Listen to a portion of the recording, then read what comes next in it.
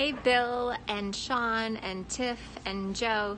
I am in Portland right now at the very famous Powell's bookstore, and look what I found in the Business Classics.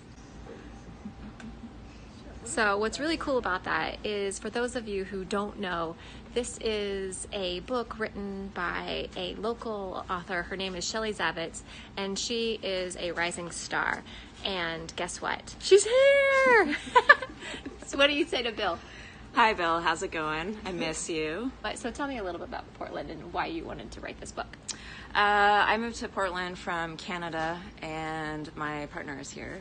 And one of the things that motivated me to write the book was to try and help new agents know what they're getting into. So I wrote a back to basics business book that was specific for realtors, and I was just hoping to give a little bit of feedback back so that other people could learn from my experiences. So that's what I did. That's pretty awesome. And Shelley has a background in advertising and radio and all kinds of cool things. And how are you able to actually apply that into real estate? One of the things I came in with was that I had helped launch 3 different radio stations. So the startup portion of real estate is really difficult, and really revving your engine into getting referral business is super difficult. So one of the things that I brought with me was how to build relationships. And the most important thing that you can do in business is show people that you care.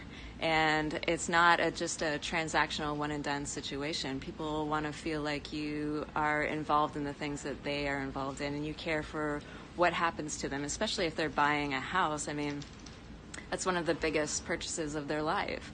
So make sure that you show up and be a part of that, as opposed to just transactional, is really my opinion on it. So. Yeah, and that's why I love Shelley and her voice, and one of those really cool things. So if you haven't read this book, you should definitely check it out, because Shelley has a voice that's super needed in this industry. She's a great marketing mind and a great human being. And so you just never know what you're going to find in Portland bookstores. So we happen to find the book author.